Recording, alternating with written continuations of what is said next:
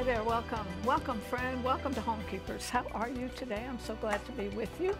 Hope things are going well in your household, because that's what we're interested in, really, is your family. And that's number one, I think, for so many people. And hopefully, we're helping you along the way, and we get feedback from you, which we so appreciate. And we're kind of all on the same page, aren't we? We love our family, no matter what they're doing. We are praying for them, and some of those are prodigals, but they're still sons and daughters, and we pray them right back home. I had a guest on yesterday. His name is Joe Turnham. He is from Alabama, and I was so involved in the conversation and the book he's written, I asked him to stay over. So I taped another interview with him. I hope you heard the first one. But we talked about his book, Leading from Our Knees. And you know that I have gone through hundreds of books and varying books, varying subjects and all, but this one has really grabbed me, and I have been reading it ever since he was on last time. Leading from our knees, that's what Jesus did. Jesus was always on his knees praying before some great big decision.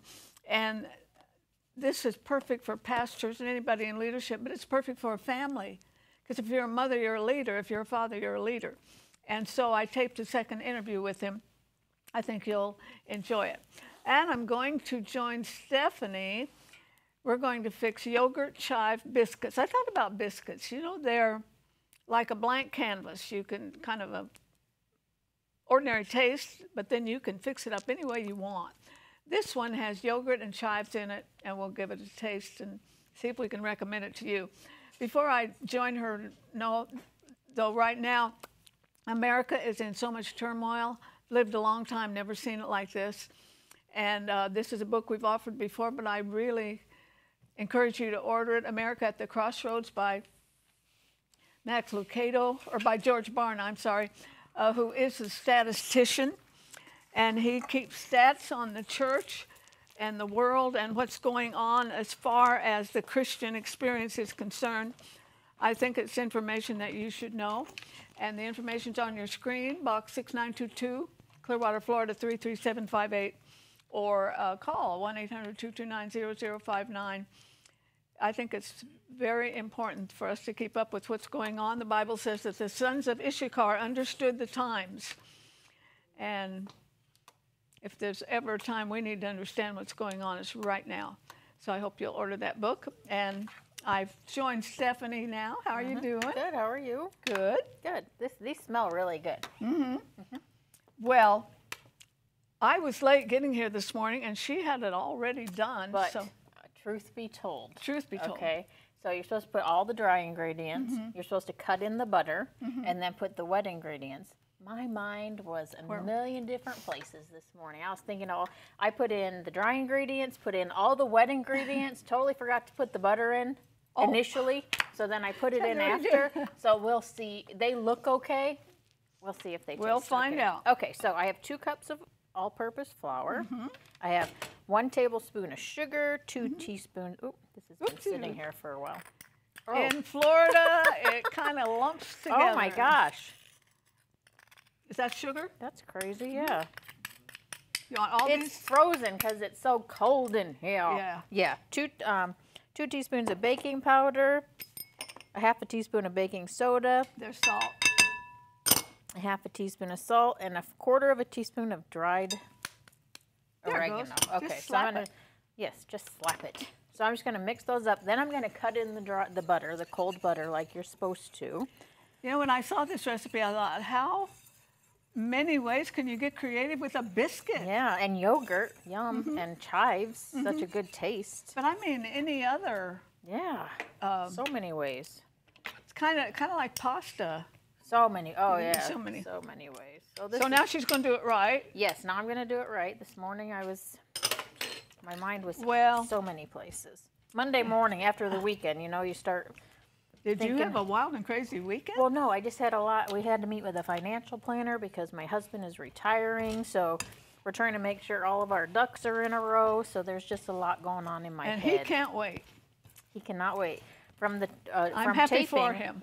He's at 23 days working days. Not that we're counting or anything. Does he have a thing on the wall? No, but it's hot. Women do and that. He's tired. Men don't do that so much. It's It's hot all in his and mind. He's tired, so he's just ready. Okay, what do you want next? So we'll do the yogurt. What's this? That's yogurt. That's 2/3 cup plain yogurt. That's sour cream. Oh, okay. Do you want this? Sure. Yeah, I want to feel useful here. Right? She feels like she needs to do something. So. Yeah. And then we have half a cup of milk. And then sour cream is 1/4 cup. I'm going to mix this together, and then I'm going to put in a half a cup of chives. All righty. Do you want to spray the parchment paper for me? You spray it? I don't know. The spray is out. There's parchment paper. We'll spray it. It's not going to hurt anything. This is a nice sticky dough too. So, and you don't want to overwork it. So let's get those chives in there because that'll just make a tough biscuit. You don't want a tough biscuit. Look at that. This is just a good, yummy, different. If you had soup and then you serve these with soup. Some homemade soup. Oh, so good. I love making chicken noodle soup. And now I've never made chicken soup. I make a lot of vegetable soup. Yeah. Oh, this would be good with that too. And then you just take where's my other spoon? Like 1/4 cup dollops. You don't have to roll it out. You don't have to do all that. And you're baking it at 400 degrees for about 15 minutes. And look how beautiful they are. My mother always rolled them out. Yeah. You know. This would be way too sticky to do that. So am I tasting? Because of the yogurt probably and the milk. Am I tasting? Are you tasting? Who's tasting today? Are you tasting today? I can't taste it. I've got that's what I was asking. Okay. Going through some dental stuff. They came out pretty good for me messing up this morning, I think. They're good? They are. Those rival Red Lobster cheddar biscuits. Like, we're they're geniuses. so good. Yeah. We should have That's delicious. We should have our show on the Nice Food crunchy Network. bottom. These are really good. Yeah, 400 degrees, 15 minutes. I know because I good. have, you're talking about Red Lobster, right? Yeah, I have gone in there and said, I want some cheese biscuits now, and then I'll order later. And they come running with them. She says, I am Arthelene Rippy. Yeah, right. Like who? Arthelene who? Anyway, do you want this recipe? We'll be glad to get it to you. There's a number of ways you can get it, so take your pick. They're all coming up. And after that, I hope you heard Joe Turnham on the last program, but if not, you'll enjoy him very much on this program and think about this book. It's an awesome book. It'll bless your life, so stay right there. If you would like a copy of today's recipe, you may receive it by contacting us through social media as listed on the screen. When requesting a copy through the mail, be sure to include a self-addressed stamped envelope. Thank you, and please know we always appreciate hearing from our viewers.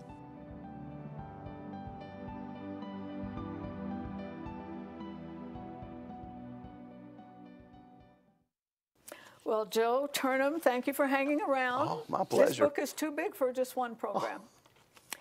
I certainly hope our viewers heard yesterday, because I think we just kind of laid the ground for it.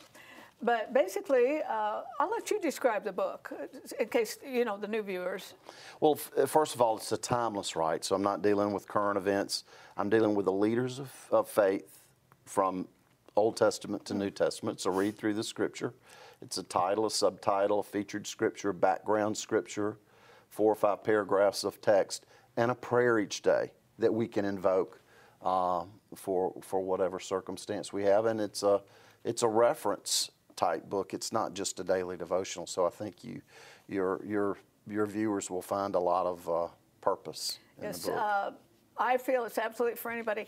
Before we came on the air, we were talking about something, and really impressed me what you said about what Jesus was quite a leader, we could say that, but what he did before he made a very important decision.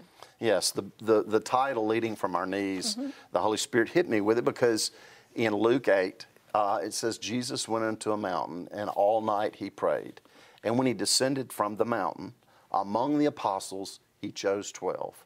So we really don't know what the decision model was there, but we know what Christ did before he made the big decision of leadership, choosing the disciples. He prayed all night. It was bathed in prayer. He all night. Yeah, yeah. And at Gethsemane, he prayed. So Christ himself set the leadership by example of leading from our knees. If Christ did it, all of us must hit our knees. Either physically or in our hearts, we have to take the humility and take it to the throne of God and let God direct our paths. And also, if a leader takes that path, there's not much of an opportunity for pride and some of the obnoxious things we can see in a leader. No. And you asked me what were some of the qualities. Certainly a sense of purpose and calling and knowledge, but more than anything else, a peace and humility. Someone, and even taking it to an extreme, somebody that has a sense of humor, self-deprecating, people that can criticize themselves or take a shot from their buddies or friends, somebody I really want to follow. Absolutely, and those that are offended at everything. Oh my goodness, no. Kind of bore me, okay? Throughout Scripture, do you find a common thread in the leaders that God raised up? And you begin with Genesis and you go through Revelation in this book. Is there a commonality in all of them? Well, there's a commonality in the sense that God gets the message to those individuals. This is something I've called you for a task. And this is something else I think we can get confused. Getting called to be a leader isn't necessarily a lifetime thing. You know, John the Baptist had a very specific purpose. He was to make the way for the Lord. Then he decreased, Christ increased. I think many leaders today fail because they stay too long, or they need to move on to another mission. The one common thread, though, I think, is obedience. You know, now God has to beat the obedience metaphorically into some of them, like Jonah in the belly of the whale. And then I think some people just don't feel worthy of a calling. Or Moses. Here am I, send Aaron. Right. I'm a man of slow speech, and John the Baptist didn't feel worthy to baptize Christ. And we were talking off air a minute ago about suffering. And I think too many times that we see leadership, well, what do I get? What's the pay? You know, what are the accolades that I'm going to get? Do I get a big corner office? And God often calls us to journeys of suffering. You know, maybe not being whipped and hung on the cross, but maybe ostracism from friends or even family members. I don't know many missionaries that accepted the call to the mission field of some type where there weren't skeptics in their own family. Do you know what's in that land? Do you know the danger that confronts you? Oh, well, you've got to go back and get a master's degree in divinity, or you've got to learn how to do something that is nasty, and you couldn't clean up your room when you were growing up. Let God take care of those things. But leadership is often not sanitary and easy. It's a bit messy, but you know, God will give you great benefits. And if I think on this side of heaven and certainly in heaven, wearing the crowns that we can cast down to the throne and the feet of the Lord when we get there. I was just thinking of Mother Teresa. Oh yeah. Yeah. Oh, absolutely. She embodied so many of these attributes. Absolutely. Do you have a favorite leader in the Bible?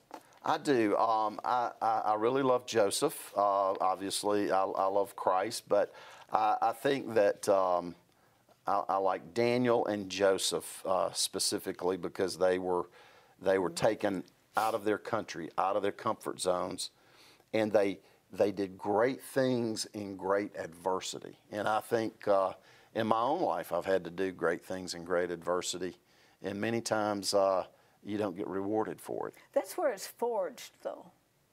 It is forged there. Yeah. It's forged in adversity.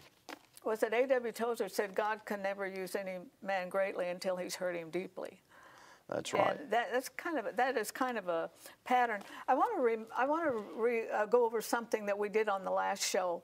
I think we opened with it, but the greatest leader of all is the father in the home. Without question. And our program is called Homekeepers, and maybe a lot of you ladies are watching, but there are a lot of women can do to encourage good leadership and all, and really give that father a place of prominence in the home. It's very important. Well, and many of us have to be fathers to the fatherless. Look at our jails, our prisons. There's a mission field for fathers, and metaphorically, you don't have to be a biological father to be a father. You can be a father to the fatherless. You can be a prayer warrior. You can be an intercessor. You can be a contributor. Absolutely, absolutely. Are there any world leaders, say in the last 50 more years, that you think of? Well, I mean, you see the Kings, the Gandhis. You certainly see someone I grew up with, Billy Graham, an evangelist. To my knowledge, Billy Graham never had any scent of ill repute or anything. He was very careful about that. He's grounded in his family, and I think probably the greatest leaders are people you never heard of. My father was a great leader, and he had that sense of humility and purpose. Decorated war veteran, and established a business, and was in political and public life for many years, and but gave more than he ever received. And I think in my own life, my father is my great role model. And you really, in life, if you're a father and your children want to emulate you, you've lived a great life. That is. When I thought of that question, I thought of Churchill, who, immovable. And I thought of Harry Truman. Oh, yeah. My dad was a pastor in Kansas City for 19 years, and I've seen Truman, I've seen his house and all. And but he once said, he's kind of a rough guy, but most of those people back in that age, they did grow up in Sunday school. And I remember him saying, if people would just follow the 10 Commandments and the Sermon on the Mount. Well, and he made the most difficult decision probably in any president's life. You talk to us, we get hung up on conservative and liberal. Yeah. And a pastor came to me one time and he said, Joe, I'm going to tell you this, you can plagiarize it and say it's your own. So I have, but I usually give Brother Bob, who's now gone, he says, Joe, when somebody asks you if you're a liberal or conservative, here's the answer you should give. He says, I am as conservative as the Word of God, and I'm as liberal as the love of God. So am I a liberal or a conservative? You mix them up. Mix them up. You should mix them up, and in the right dose at the right time. But when I was looking at your book, I was looking at the history that I know, and the great history of huge drama, and some of the men there, and it's obvious that they had some kind of religious training. Oh, yeah. That had an effect on how they were leading. Absolutely. And I think we see it. We talked about the circuit riders that came down. I'm from Alabama, and most of the churches and the communities were established by circuit riders that would come and establish a Methodist, Pentecostal, a Presbyterian church in a particular community. They would come around that, and from there would flare out, and railroads would come. So many times it was a circuit riding pastor that was planting the seeds of settlement throughout the Southeast. I had a grandfather who was a circuit riding preacher. I never met him. He went to heaven before I was born. But I've often thought about all those the people that you can't see anymore, invisible people. That changed my life forever because I'm his grandchild. Absolutely. And, somebody said, well, who's the next president going to be? I said, well, who's the 21st president? You forget that the people of history. I tell also everybody that the kings, the queens, the princes are but the footstool of God. And for us to understand that if we're living in the kingdom of God, it's an eternal flux, and that we're to be obedient in our few years or few tasks that we're given. And if we're obedient, then the purposes of heaven will indwell, and everything that we do will be put in the heat of the throne of God, whether it be good or for whether it be bad. So let our words and let the words of our mouth, the meditation of our hearts, the tasks that we do reflect that every day. If you've just joined me, I'm talking to Joe Turnham, who is the author of this wonderful book, Leading from Our Knees. You can get it through the website. You can get it at Amazon, Barnes & Noble, and places like that. Okay. I strongly recommend it for anyone, but I would certainly think any pastor, Sunday school leader, teacher, even if you've got the little kids, you could really benefit from this. And it's got 365 messages in it, one for every day of the year. And I promise you, I cannot just recommend it highly enough. The ultimate leader, of course, is Jesus. What would be the first thing you'd say about him?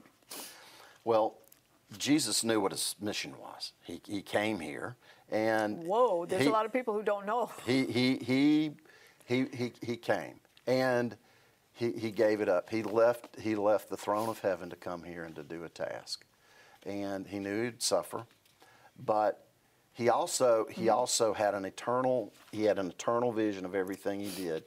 You know, even before he went to the cross, he not only prayed for everybody around him then, he prayed for all future generations, that they would be saved. They would be saved from Satan, that they would be redeemed, you know, that not one would perish, but that all would find the light. And he was a revealer of the truth. And I think in our days today, we have to reveal the truth as we know it and as God gives it to us, even if it's making your bed in the morning and cutting the water off after you brush your teeth, or yes ma'am, no ma'am, yes sir, no sir. Little things go a long way in life. And if you're that leper that got healed, if you're that person that go back and say thank you, say thank you. That is so important in our world today. Shouldn't each of us think of ourselves as a leader? Because you never know, somebody's watching, somebody's noticing you, what you're doing. Oh yeah, I mean, it's a responsibility. We all preach a sermon every day, and we never use words. And I think many people look for a smile. They look for have a nice day. You know, be careful around strangers lest you entertain angels unawares. Many times I think God puts us in circumstances that we may be the only light of love that people ever see. And so if it's and many times people are invisible. You have a great team behind the camera here at your show. Well, you got the best. You got the best. And in every situation, there are great people behind the scenes that need affirmation, that need love and lifting up. So let's all find somebody today that we can lift up. Be balcony people. Let's cheer for others in life, and do it with a heart, the love, and the passion of our living Lord. And we mentioned this on the last program, the greatest leadership of all, and that is one thing we try to do on this program, is your family. You lead them. You make sure they're in Sunday school every Sunday. You make sure they're in Christian organizations and things that will make them grow. There's nothing more important. I thank God. My sister and I were talking about that. We're both great-grandmothers. And how thankful that they had us in church all the time. It's paying big dividends now. Well, and when you can't take them to church anymore, my mother told me one time she was on the sofa, she was on a walker, she could no longer do. She says, son, I love you so much. I can't do anything for you. I can't give you anything else. But she says, I pray for you every day. Amen. And I'm thinking, how many life situations was I jerked out of the fire like a Meshach and Abednego? How many times in the lion's den of life has my mother's prayer from her hospital bed rescued me? So to the great grandmothers that are listening today, pray without ceasing. Pray. I pray for every family member every morning. Amen. And it's the greatest leadership responsibility that we're tasked with as people of faith, is to be prayer warriors. Well, I want to thank you for writing a wonderful book. Let me mention it one more time. I'll show it to you. Leading from Your Knees. It almost looked like an heavy, yeah. encyclopedia when I got it. It grabbed me. And we've had the website up. You can get it in other places like Amazon, Barnes & Noble. But I think it's a life changer. And we certainly need some of the kind of leadership that was in the Scripture. And he has laid it out beautifully. And it's not rocket science. These are principles that every single one of us can adopt into our lives. And you know what? Eternity is going to reveal all the results of that. Thank you again for coming. Thank you. And It's if my you're in the area pleasure. again, Of call me. course. Come on over. Absolutely. Yes, and do you like to cook? Absolutely. Okay, we'll let you cook. We'll let you cook. Okay, stay with me. I have a couple things to say before we have to say goodbye.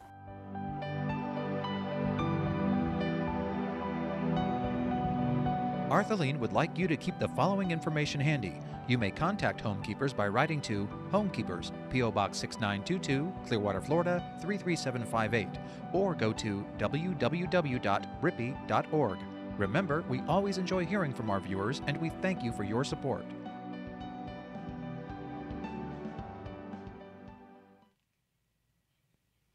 Well, friend, I've lived a long time and never seen America like it is now.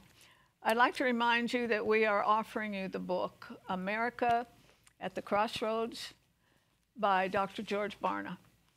And he is our American statistician, and so he doesn't pull numbers out of the air. What you'll read in that book will be very, very honest and very accurate.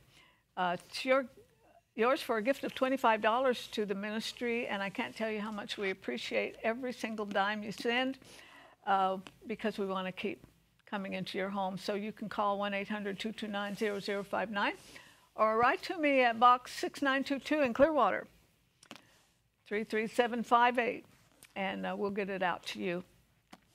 I just can't tell you how much I have enjoyed this book, Leading from Our Knees. I've read quite a bit of it and added it to my morning reading before I come to the office. I always have my own devotions.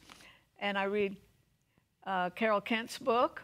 He holds my hand, and I read this one, and I read some scripture, and pray for my family. And the day wouldn't be right if I didn't do that every morning. I just have to do it. And you know what? I believe God answers prayer. And I believe when you pray for your family, he hears you, and he loves your family more than you do, and he will go to work for you. You just ask him to. Hey, join me next time. Remembering, no higher calling than that of a homekeeper. God bless you. If you should miss a Homekeepers program, you can catch up by going to www.ctnonline.com. Click on CTN Programs and then on Homekeepers.